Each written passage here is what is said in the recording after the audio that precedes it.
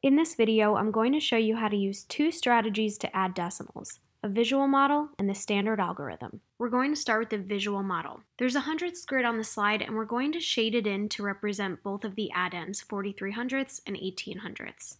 To shade in 43 hundredths, we're going to grab one of the colored rods on the side of the slide and we're going to drag it over the model.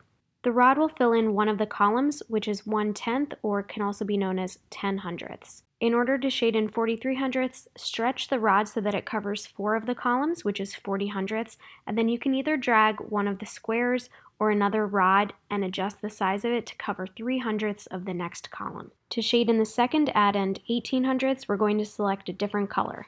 If you're having trouble dragging the rods or columns correctly over the model, one tip that I have is to zoom in on the slides. To do this, simply go up to the toolbar, go to the magnifying glass, click on the downward arrow, and you can either zoom in to 100% or 200%. Use another color to fill in the rest of the fifth column, which is 7 hundredths. I'm going to drag one of the pink rods and just make it a little bit shorter so it only covers 7 of the hundredths. So far I have 7 hundredths. I'm going to fill in the next column to have a total of 17 hundredths, so I need one more hundredth, which means I'm going to drag a pink square over the first square in the sixth column. And if you zoomed in on the slides, don't forget to zoom back out. Now count up the shaded area of the model. Remember that every column is worth 10 hundredths, so if there are 6 columns, that's 60 hundredths plus one additional hundredth in the 7th column for a total of 61 hundredths.